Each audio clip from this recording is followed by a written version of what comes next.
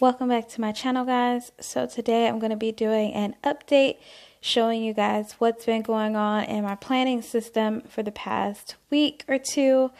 Really, I think that just the past week.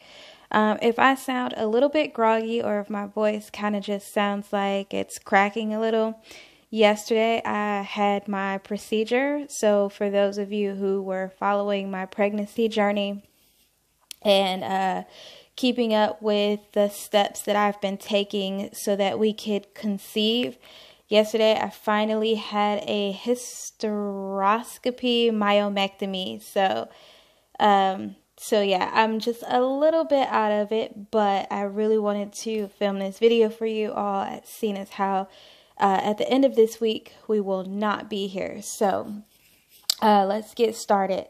I'm hopefully going to try to make this video short because I just don't have the energy or like the stamina to like sit here right now.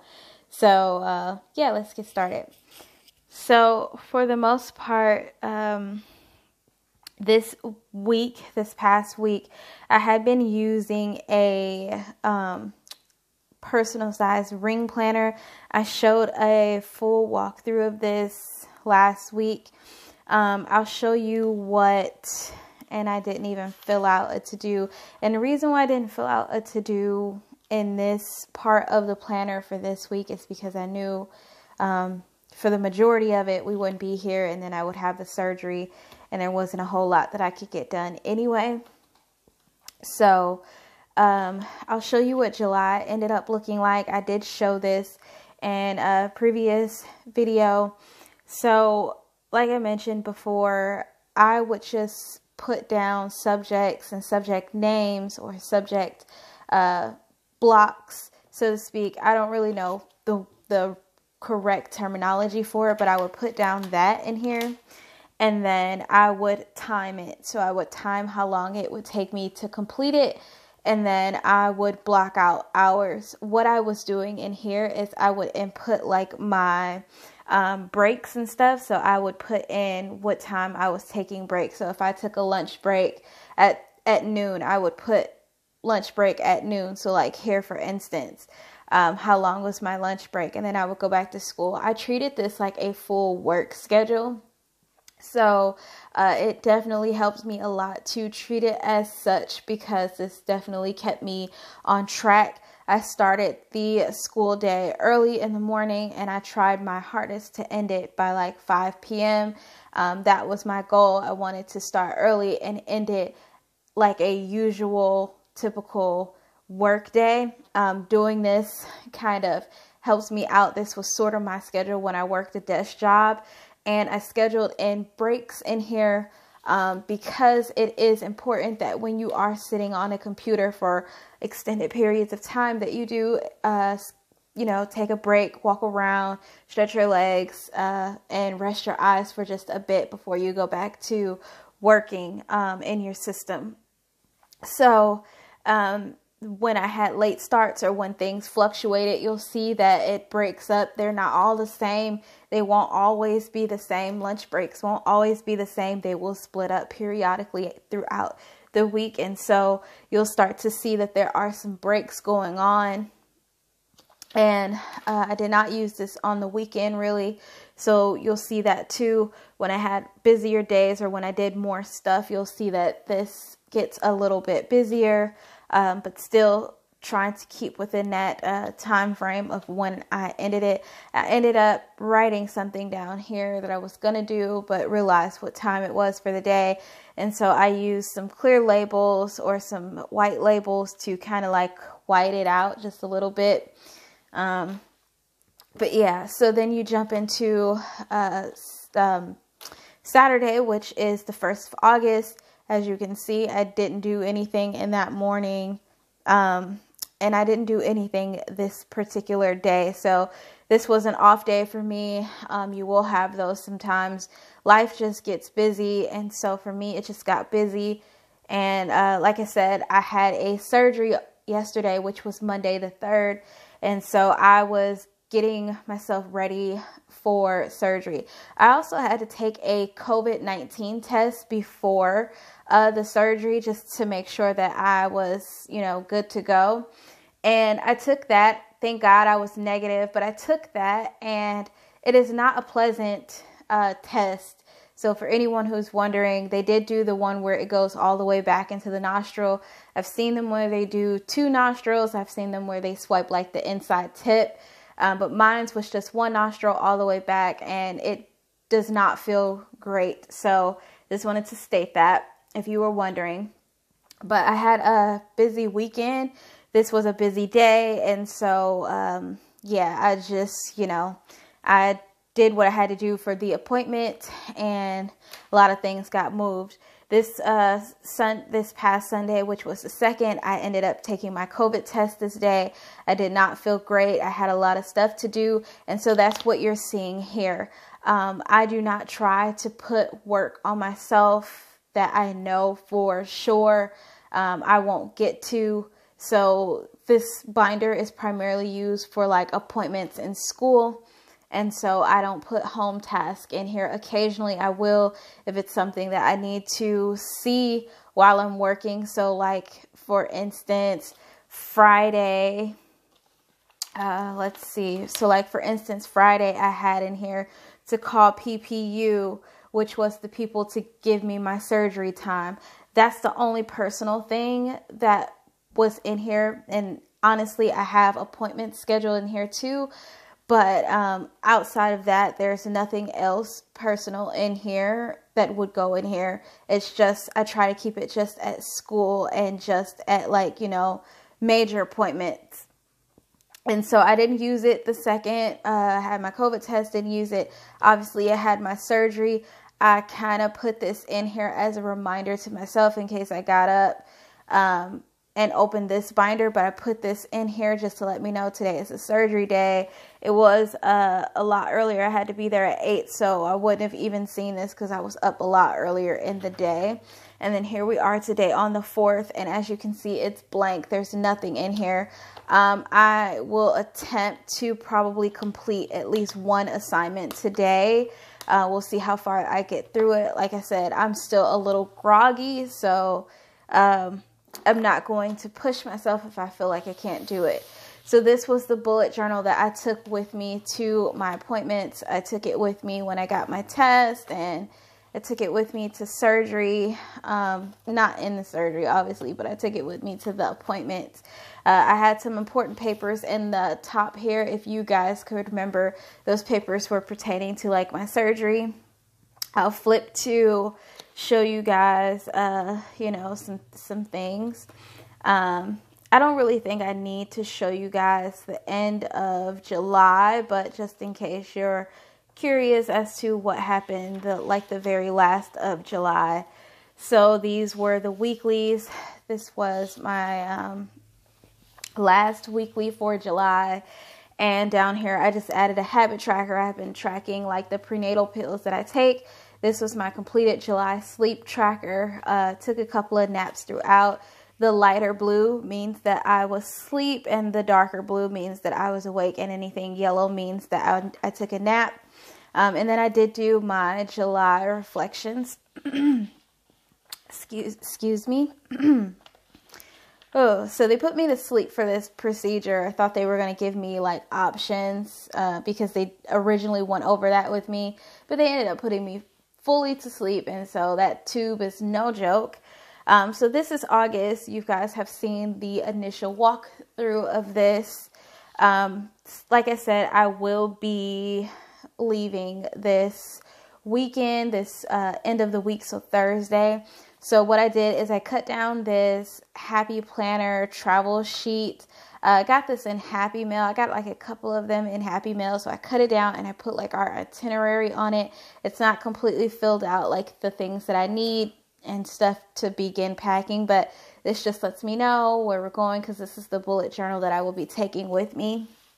I stuck with the master to-do list for this week, put in here a schedule. So Monday was surgery day, and then attempting to pick back up school today. I will need to do school while I am gone, so just to stay on track. I will need to do that. And also habit tracker for prenatals because I've been put back on those. Also, to write on these sweet kawaii design stickers, you need a Sharpie, or not a Sharpie pen, but like an actual Sharpie. This is a fine point Sharpie. You need something like this to write on these stickers. Otherwise, it will smear all over the place.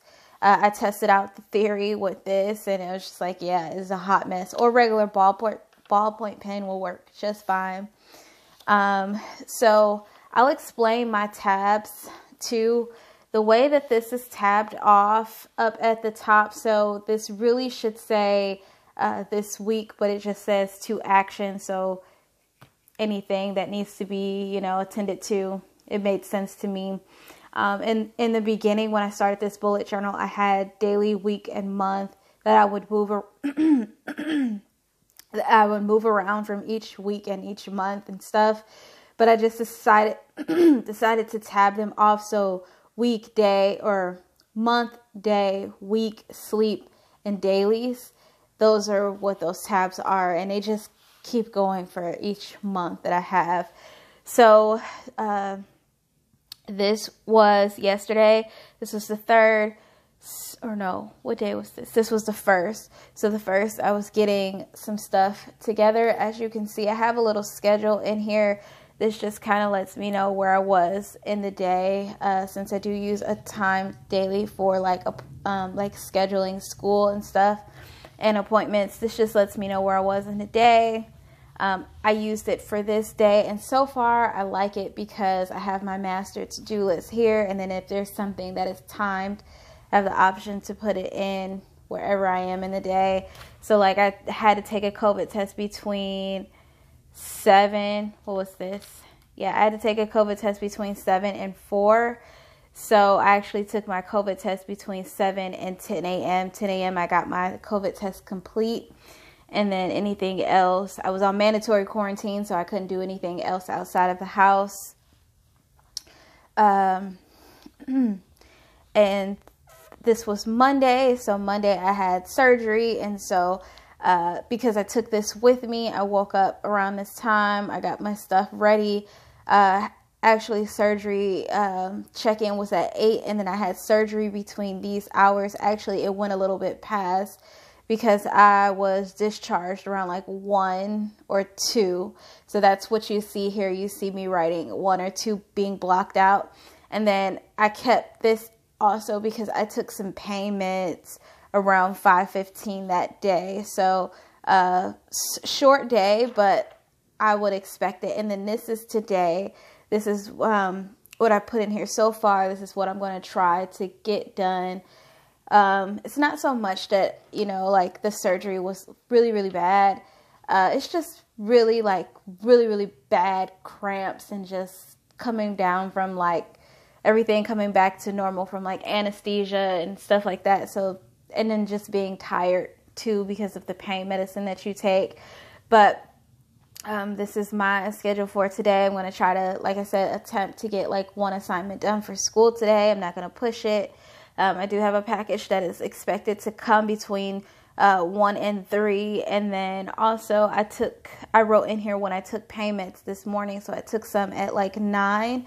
And so I will just count out and then take some more pain meds just to kind of stay ahead of the pain. These are a couple of things that I wrote in here as reminders for the following day. And then when I get ready to set this day up, I will then go ahead and put those reminders where they need to be. Like I said, because we are leaving on a Thursday, what I did was I blocked out the time schedule because I won't need it at all. So I just blocked it out, and we'll resume once I come into full schedule again, back to normal. So that's my bullet journal. And then the last update that I wanted to show you, this video is at 14 minutes. So I'm going to try to make this really quick. I showed you guys this. Now I said that I didn't know if I would put anything in the pockets. I do have a purple Print Pressions A610 coming. So Can't wait for that to get here. These are just some stickers that I actually laminated. And then you guys have seen this bookmark, but these are just stickers that I laminated and stuck in the front pocket just to add a little bit of, you know, pizzazz. This front booklet, I was going to use it for daily planning or something daily, but I decided to go a different route, using it for daily journaling. So this has been turned into like my health and wellness journal and planner. So this one is personal journaling, and then this one is like all things, like 31 days of gratitude. I haven't done today yet. And then you have your habit tracker, mood tracker. So this I kept what I was doing it in the personal rings, but just decided to put it in here. And then this was a spread that I sat down and did, which is things that make me happy. So you can do any kind of you can do like a different kind of these sort of spreads throughout if you ever just want to, you know, make spreads like this. And then this is a period tracker. My cycle has yet to start, so when it does, I will just put that in. And then there's nothing else, so I just keep this closed off. And it has some stickers. Oops, what's going on here? Oh, I'll fix it later. It has some stickers on it just to kind of jazz it up, like I said, because it was really, really plain. This notebook I was attempting to use as a daily sort of thing. So you'll see that I have like dailies, like only 3 set up because like I said, I just don't know. But there's only 3 in here set up. And what I intend to do is memory keeping each day. So daily memory keeping. And so that's what will go in here. It won't be anything like I'm planning for anything. It'll just be memory keeping. So me just going through writing what I did throughout the day. And then the next booklet is still blank. So I have yet to figure out what to do with it. But that's my little update. I hope you guys enjoyed the video. I'm sorry if I sound groggy or like I'm in distress. Like I mentioned, I did have the surgery. And so, yeah, but like I always say, thank you so much for watching. If this is your first time joining and you would like to subscribe, please go ahead and subscribe. I would love to have you. And as always, guys, I will catch you in another planner-related video. Bye, guys.